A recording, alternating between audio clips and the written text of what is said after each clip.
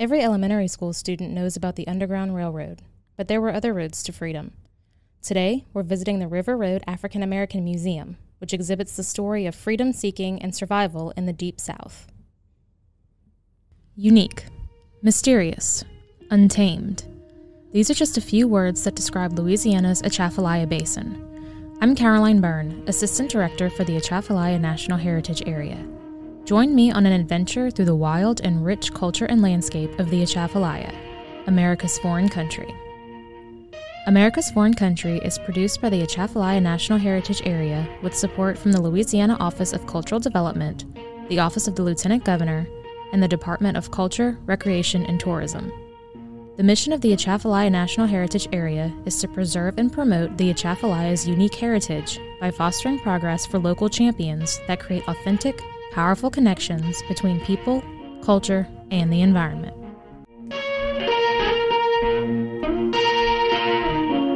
This is America's Foreign Country.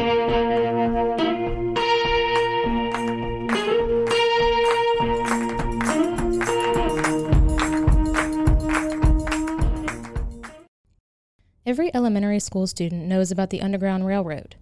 A network of refuges instead of a network of train tracks, the Underground Railroad was developed 30 years before the Civil War and designed to lead enslaved persons from the South to the free northern states. Louisiana was one such southern state with a secret network designed to bring enslaved people to freedom. The River Road African American Museum in Donaldsonville helps tell the story of the Underground Railroad in Louisiana through the museum and the Freedom Garden. Here's the museum's founder, Kathe Hambrick. My name is Kathe Hambrick, and I am the founder of the River Road African American Museum that is currently located in Donaldsonville, Louisiana, at 406 Charles Street. I created the museum that opened in March of 1994, 28 years ago, to pay homage to the enslaved people who worked on the plantations in this region known as sugarcane plantation country that is also within the petrochemical corridor between Baton Rouge and New Orleans.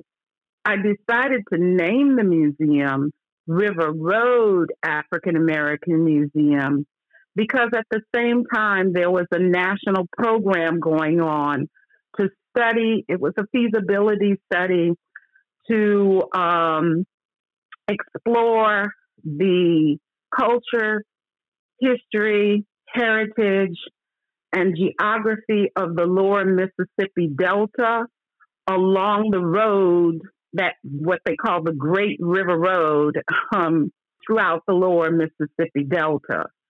I wanted to make sure, because America's sugarcane industry started in this region below, I'd say, Pointe-Coupee Parish, down through West Baton Rouge Parish, Iberville Parish, Ascension, St. James, St. Charles, St. John, and then down through Bayou Road parishes of Assumption to Lafourche and Terrebonne. So this was the largest sugarcane producing region in the world at one time. And, I would say, I think Brazil has always been a leader in sugarcane. Of course, the Caribbean islands producing sugarcane, later Hawaii and Florida, and some of Texas producing sugarcane. But certainly the largest sugarcane plantations in America were located in this region between Pointe-Coupee and New Orleans. So, as I said before, it was created with the mission of educating the public about the history and culture of the African and African American people who worked in this region known as the rural communities along the Mississippi River.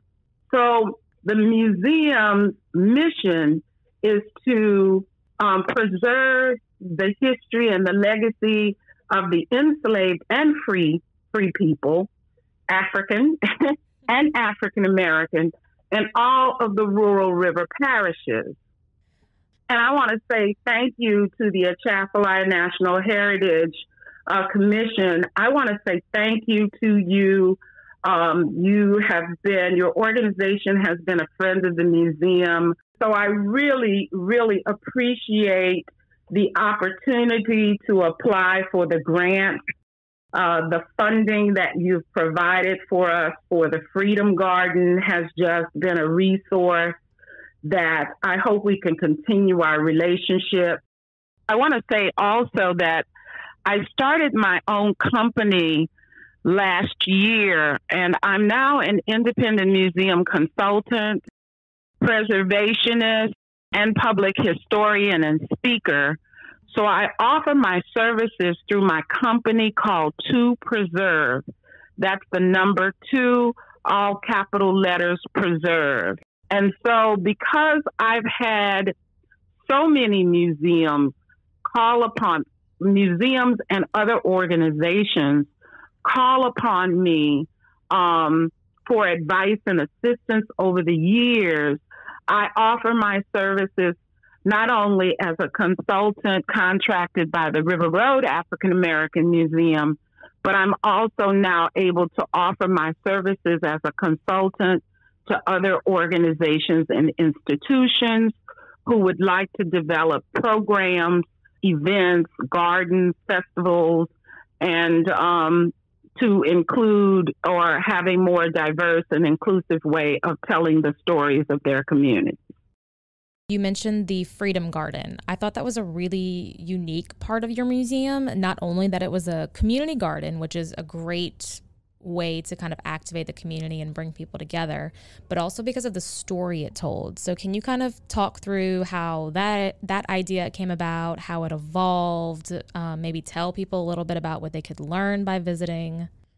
Yeah, so as I developed and researched the story of the enslaved people at the plantations in Ascension Parish back 25 years ago, I was made aware of the National Park Service's Network to Freedom program.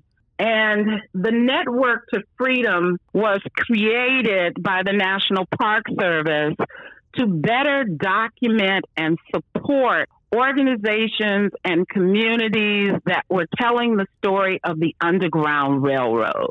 So it dawned on me in all of my lifetime of studies, and I have an undergraduate degree in English with a minor in African and African American studies and a master's in museum studies.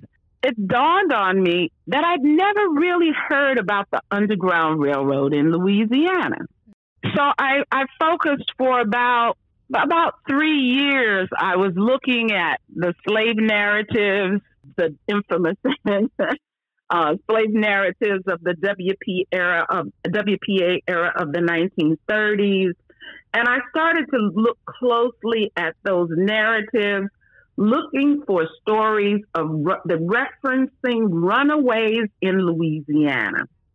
And I decided to develop a curriculum guide for teachers using the information that I researched. And you think about the Underground Railroad, what we all typically learn about the Underground Railroad. Of course, we all know, about Harriet Tubman. Most of those stories generated from southern states like South Carolina, Georgia, Mississippi, Florida, Maryland, Virginia. But there are a number of people like Solomon Northup. When you think about Solomon Northup and the book 12 Years a Slave, he was kidnapped from Philadelphia, brought to Louisiana, worked on a sugar and cotton plantation, and then it took him 12 years to prove his freedom. And that's a freedom story.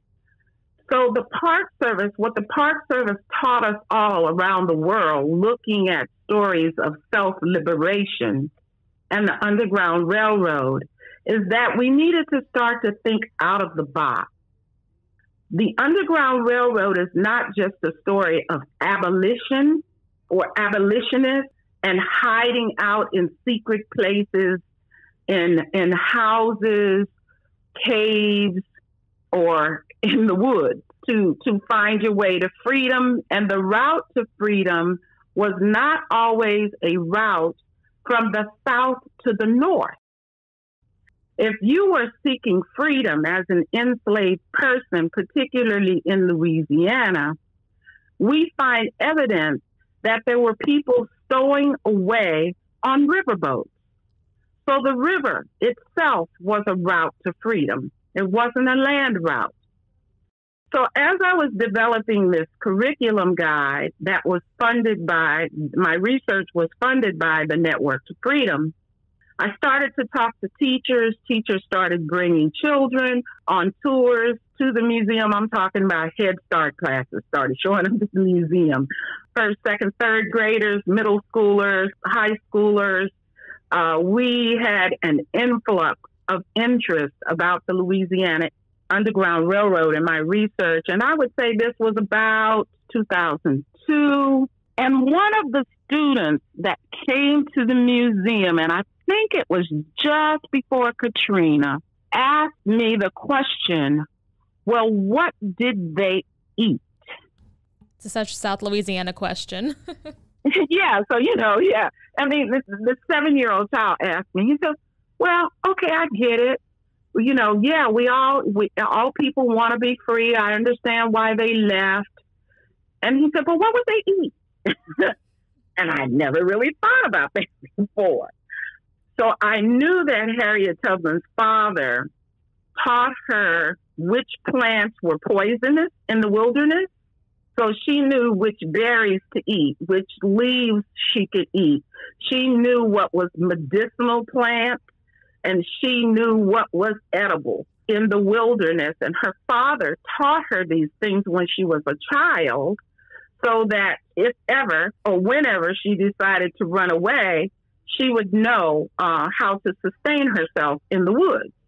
So a light went off in my head, and I talked to my colleagues at the National Park Service with the Network to Freedom, and I came up with the idea for the garden. And so I said, the purpose of the Freedom Garden would be to educate the public about the Underground Railroad in South Louisiana, and to educate children about how the enslaved people, who we call freedom seekers, sustain themselves on their journey to freedom. So that meant also that they might take plants or fruits that were growing around the plantation, either from the plantation garden or, fruit trees that were growing in South Louisiana before emancipation. This research led me to Dan Gill, who is one of the lead agricultural specialists and horticulturalists at the time at LSU. And I asked Dan, I said, well, Dan, I've put together this list based upon my research. I said, but I really need to make sure that these plants that I want in this exhibit garden actually grew in Louisiana prior to the end of the Civil War.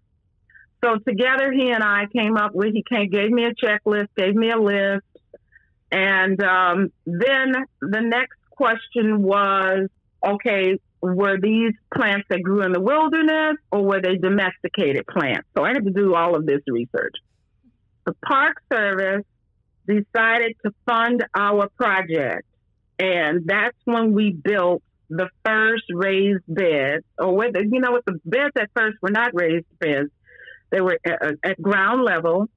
We put the fencing up, and we started to buy the plants and the trees and the exhibit panels, which you still see today, that are renewed. And thanks to your grant, we were able to enhance them with new panel tops and poetry along the fence line. So now when children and adults come, they can learn about Louisiana's journey to freedom, and we call it a reading garden, and that's why we have the exhibit panels and poetry on the fence, and we encourage children to read allowed, and we encourage elders and youth from the community to volunteer to care for the garden.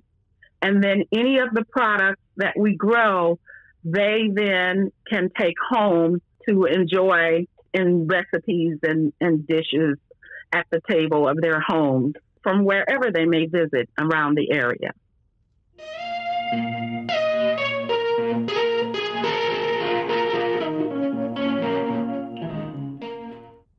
One thing we learned from the Freedom Garden is about maroon communities. To escape, enslaved people could go to cities where they would attempt to pass as free, or they could attempt the journey to the free northern states. For those slaves that sought freedom on their own terms and to establish their own communities where no one had control over them, they would escape to the swamps and wilderness of Louisiana. These groups were typically small, usually no more than 20 or so people. They established these communities in uninhabited swamps and forests, often around the plantation where they were enslaved, because militias and plantation owners were often more hesitant to journey into those wild places. And the conditions were dangerous.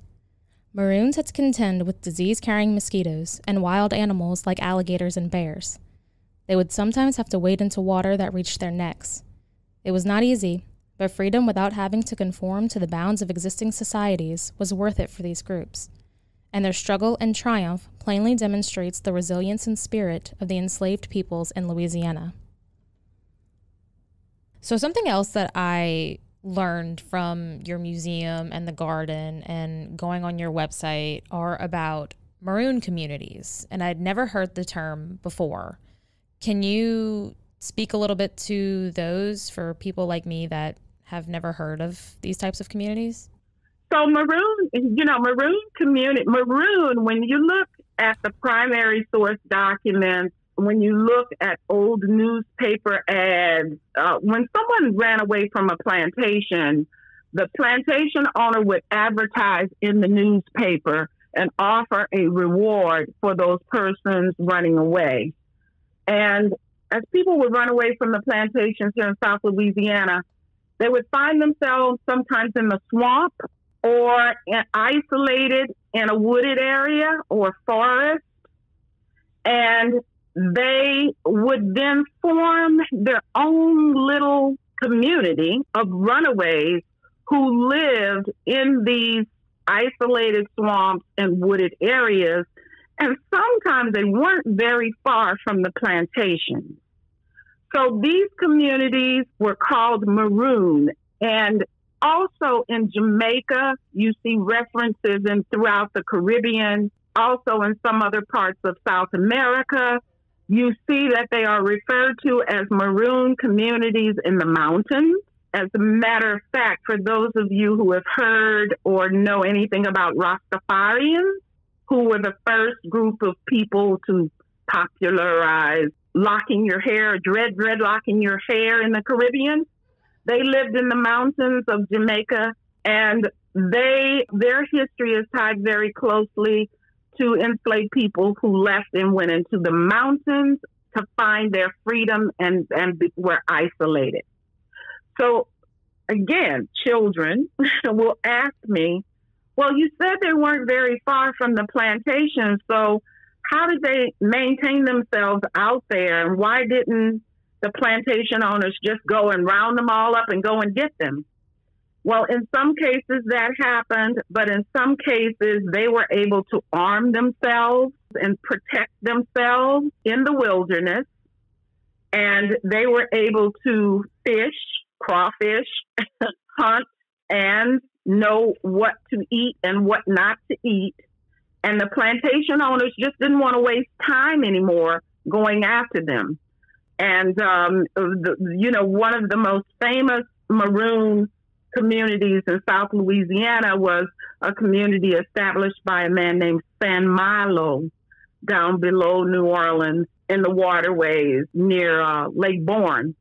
And I think at one time the Park Service, either State Parks or the National Park Service, was looking to put a marker down there in the community or that area of the swamp where San Malo, and I think it was close to 60 60 to 100 people lived for years and years and years. And you can learn more about St. Malo in Gwendolyn Midlow Hall's book, Africans in Colonial Louisiana. It's quite a fascinating story, and it's the first time I was introduced to what a maroon community was. So maroon just means a community of people who live together in the wilderness, whether it be mountain, swamp, or wooded area, who have left the plantation and found freedom in that refuge.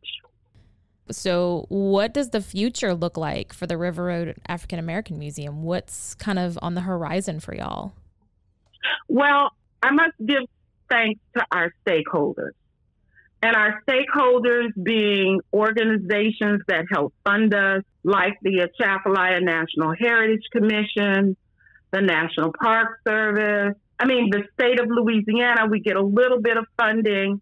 The city of Donaldsonville, our board of directors, and of course my family, including my brother who you met, Kathe Hambrick, who is now serving as the executive director, as we seek funding to restore the buildings that you saw when you visited.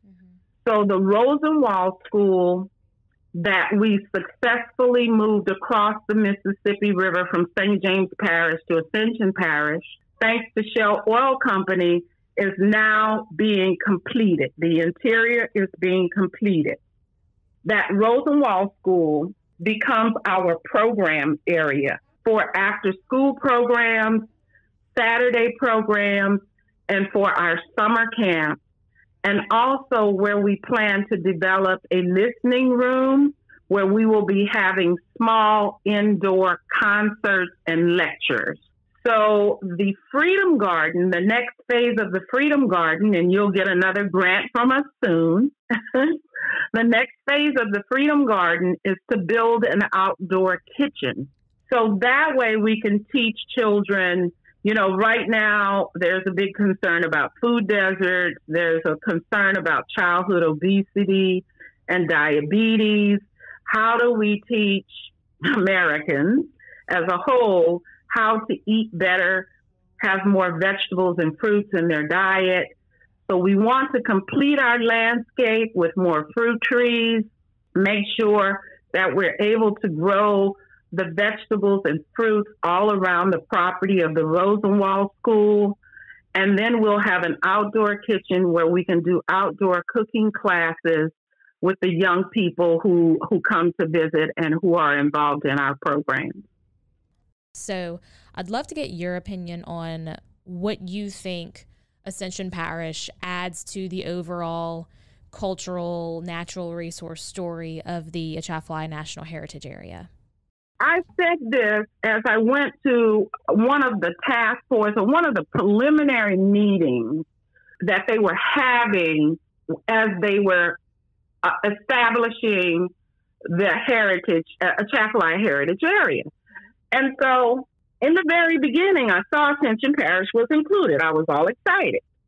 And then I noticed over the years, all of a sudden, I didn't get any more communications about it. And I was told that Ascension Parish was not included in the Atchafalaya Heritage Area. How can you not have Donaldsonville in the Atchafalaya area when Bayou Lafourche enters the Mississippi River at Donaldsonville and through Ascension Parish on that, particularly on that west side of the river, with Bayou Lafourche being a tributary closely connected with the Atchafalaya.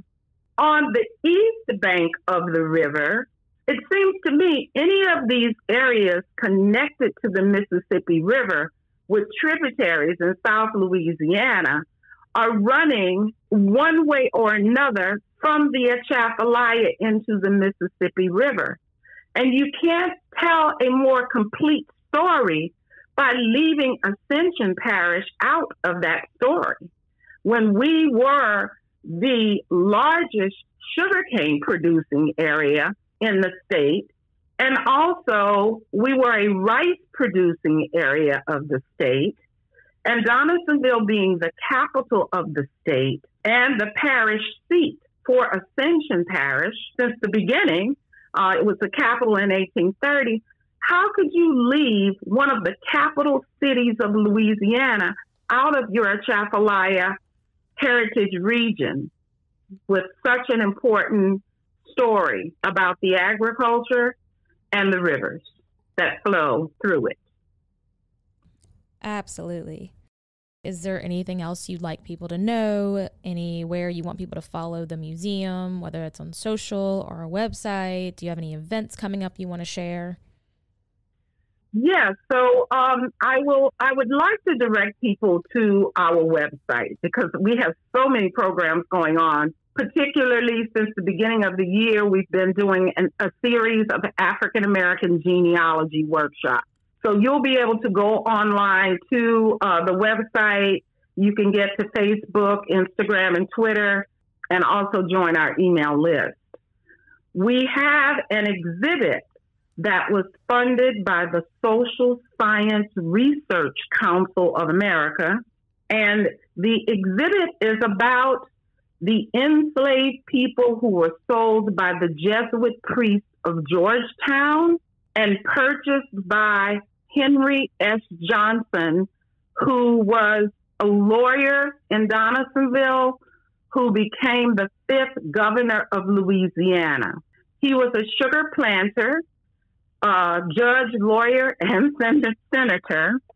And we will be unveiling with a program and reception, unveiling the names of those enslaved people who were brought to Ascension Parish, to the Chatham Plantation, with an absolutely beautiful artist exhibit with stained glass images produced by Malika Favorite, and unveiling a sculpture which has been donated by a New Jersey artist who visited us, and also to tell the story of those individuals who ended up enslaved in Ascension Parish from Maryland, from Georgetown University.